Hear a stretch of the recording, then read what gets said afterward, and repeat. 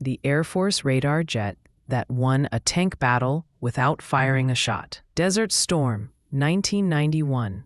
A sandstorm blinds the battlefield at 73 Easting. Enter the prototype E-8 JSTARS, its first combat mission. Its side-looking radar tracked Iraqi armor 150-plus miles away in real time. From 30,000 feet, it painted moving dots, tanks, columns, ambushes, onto army maps. Hugh sent Eagle Troop contact east. Abrams crested and met the Republican Guard. In 23 minutes, U.S. armor crushed dozens of T-72s.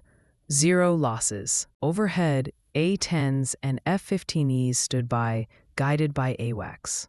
The unsung hero? A sensor plane that saw through the storm. If you love the skies, hit subscribe to Echo Wing for more untold Air Force stories.